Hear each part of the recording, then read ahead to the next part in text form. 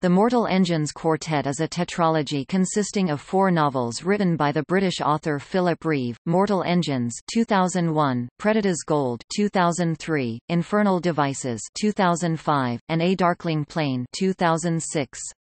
It has also been referred to as the Hungry City Chronicles, although the author has objected to that name, and as the Predator Cities Quartet.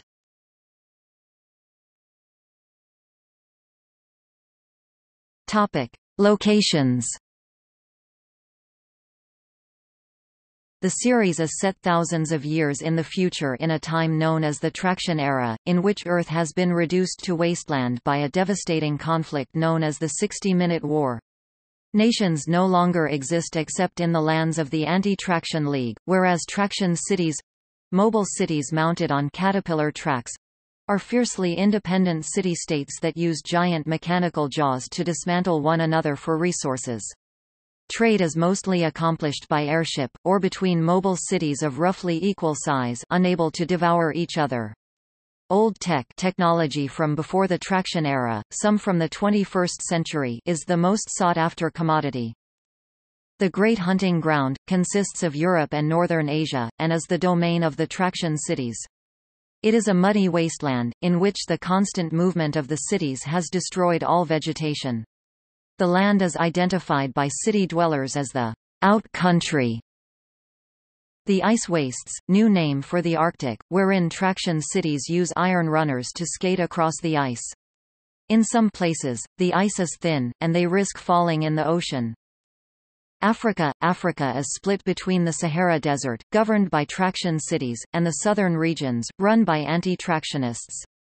Areas of the southern continent include the static cities of Zagwa and Tibetsi, and the highland area known as the Mountains of the Moon. The Dead Continent, North America, supposedly reduced to an irradiated wasteland by the 60-Minute War. In Predator's Gold, it is proven not to be completely dead. In the north there are forests with some animals that survived the 60-Minute War. Asia, the stronghold of the Anti-Traction League. Eastern China is evidently irradiated by the war, and the Himalayas are now the center of civilization, where the mountains make it impossible for cities to approach. Nuevo Maya, new name for South America, severed from North America when slow bombs destroyed Central America during the war. Static settlements rule the Andes, but the lowlands are filled with ziggurat traction cities. Protagonists Tom and Hester visit Nuevo Maya between the first 2 books, but it is never visited in the text. Philip Reeve has said that he will explore Nuevo Maya in more detail in the future. Antarctica, mentioned only once, and evidently the domain of oil drilling traction cities. Tom and Hester visit Antarctica between the first 2 books, but it is not described in the text. Australia, though not mentioned in the original series or Fever Crumb, Philip Reeve says that he will explore places like Australia and Nuevo Maya in the future, as he never had a chance to do so in the original quartet. Anchorage in Vineland, the static and stable version of the traction city of Anchorage, which had decided to stop wandering the Arctic wastes and settle in the green and unspoilt land of Vineland in North America. When Anchorage was a traction city, it was not predatory but gained its wealth by trading with other cities under more scrupulous leaders.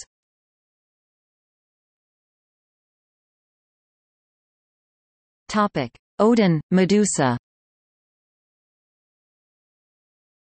The Orbital Defense Initiative, abbreviated ODIN, is an orbital satellite weapon, a very powerful remnant of the 60-Minute War and a major feature of the 3rd and 4th books in the series, Infernal Devices and A Darkling Plane. It was built as part of the arms race between the American Empire and Greater China. It and MEDUSA are the only superweapons known to have survived until the events of the series, although there are several references to other orbital superweapons, Diamond Bat, Jinju 14, and the Nine Sisters, for example. ODIN is more powerful than MEDUSA and is able to hit any target on the surface of the Earth. ODIN is an American satellite, as the code for controlling the satellite comes off an American submarine, and it briefly searches for the American cities it was placed in orbit to defend after it is reawakened by the stalker Fang. The other orbital weapons are hinted to have broken up over time and fallen from the sky.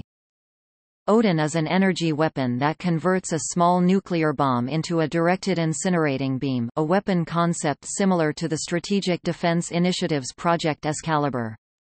This has the power to exterminate cities, both traction and static, and provoke volcanic eruptions. Its beam can be seen for very long distances and seems to interfere with the mechanical minds of stalkers. Only Shrike's old tech stalker brain has the metal to withstand this, although he goes into a fit-like state and it is hinted he is saved by Dr. Enon Zero. Anna Fang is unaffected. Other stalkers lose all power. The Tin Book, copied from a U.S. military document recovered by the refugees of the original Anchorage from a submarine, is a codebook for controlling ODIN. It is stolen by the Lost Boys and, later, Brighton. It then falls into the hands of the stalker Fang, who memorizes its contents and then leaves it to be destroyed on Cloud 9. It is then destroyed in a fire. When Fang is rebuilt by Fishcake, her stalker alter ego travels towards Batmonk Gompha to steal parts for a transmitter with the power to reach ODIN, and then travels on Anna Fang's residence, where there is enough old tech to finish the transmitter. The journey is delayed by Anna Fang's confused and caring personality. At Batmonk Gompha, the stalker takes control until the final scene. When ODIN is fired, confusion ensues as both the Green Storm and Traction cities are targeted. Both sides try to find the transmitter, leading to the Storm's assault of London, but it is Tom, Hester, Shrike, and Pennyroyal who find Fang. As Fang prepares to target all the volcanoes on the Earth and so destroy humanity, a final confrontation from Tom brings Anna to the fore once more, and she orders ODIN to turn its beam weapon upon itself, destroying it completely. As well as its immensely powerful weaponry, ODIN appears to show signs of intelligence.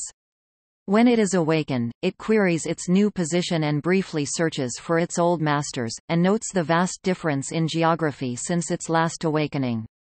It can also zoom in to an individual's face on the Earth and, although the picture is grainy, it is still identifiable. It can change its orbit when directed to target all over the globe. This, as well as the stalker mines found among Old Tech and Shrike, seems to prove that robots had, by the time of the 60-Minute War, achieved sentience.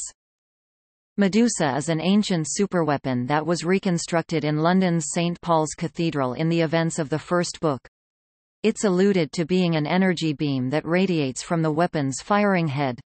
Some people didn't like this as they said it was a waste, as they cannot salvage anything.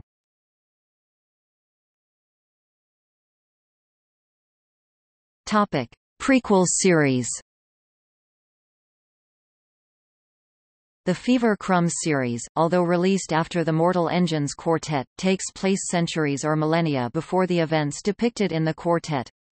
The main character is Fever Crumb, a London engineer who is partially descended from the Scriven, a mutant race of humans. The series also introduced the character Shrike, revealing his origins before he became a stalker. The Fever Crumbs series also visits many of the locations not depicted in the Mortal Engines Quartet.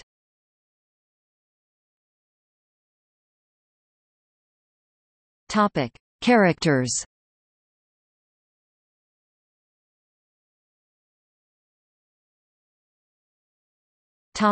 Names. A few of the people in the books are named after places in Devon, where Reeve lives, including Chudleigh, Tamerton Folliot and the River Plyme.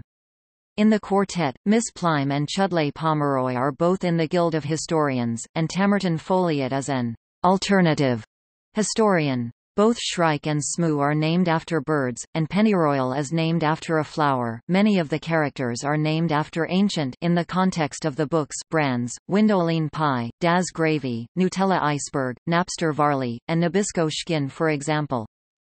Friends of Philip Reeve are also occasionally mentioned in the books, for instance Poskett is included as a god, clearly referring to K. J. Arton Poskett, a friend and the author of books that Reeve has illustrated in the past.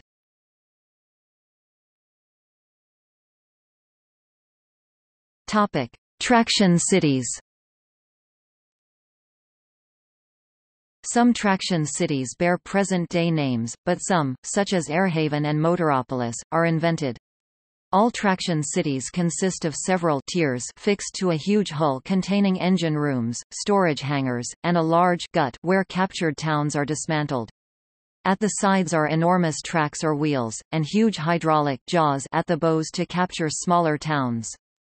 Various names are given below: Bayreuth, Benghazi, Brighton, Speedwell, Murnau, Archangel, Anchorage, Airhaven, Cairo, Kom Ombo, London, Manchester, Salthook, Helsinki, Peripatetiopolis. Topic: Airship names. Airships in the quartet carry unusual or quirky names reminiscent of the style of the names of ships in Ian M. Banks' Culture series. Jenny Hanover, a dried-out skate or ray resembling a demon. This ship is later renamed the Arctic Roll. 13th Floor Elevator, from the band of similar name. Invisible Worm, a reference to William Blake's poem, The Sick Rose. Aramouse, archaic name for a bat. Idiot Wind, a Bob Dylan song on the album Blood on the Tracks. My Sharona, from the hit single By the Knack. Michele M. Bembe, a cryptozoological creature of the Congo Basin. Garden Aeroplane Trap, a surrealist painting by Max Ernst. Zainab, several women in Islamic history. Group Captain Mandrake, one of the main characters in the film Drive. Strangelove. Clear Air Turbulence, also the name of a 1976 album by Ian Gillan and a ship in Consider Phlebas. Temporary Blip. Plum Blossom Spring. Die Leiden des Jungen Werther. Shadow Aspect. Protecting Veil. Hungry Ghost. Combat Wombat. Topic: Future.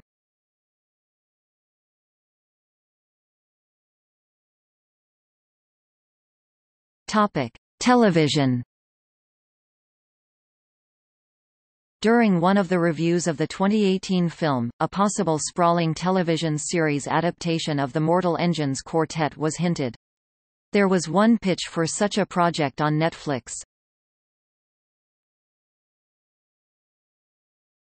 Topic: Film.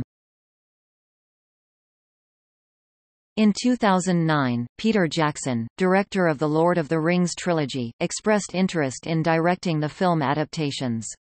He ended up producing and co-writing the film adaptation of the first book in the quartet. The film is directed by Christian Rivers. The movie is based on the novel Mortal Engines, adapted to screen by Fran Walsh, Philippa Boyens and Peter Jackson. It stars Hugo Weaving, Hera Hilmar, Robert Sheehan, Ji Hae, Ronan Raftery, Layla George, Patrick Malahide, and Stephen Lang. The film was released in theaters on 6 December 2018, received mixed reviews and was a commercial failure.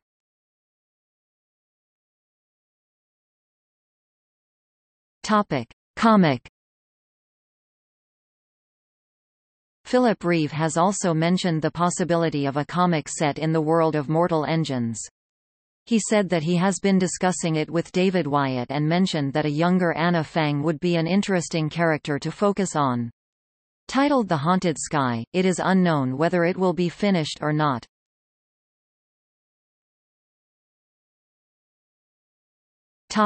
Video games.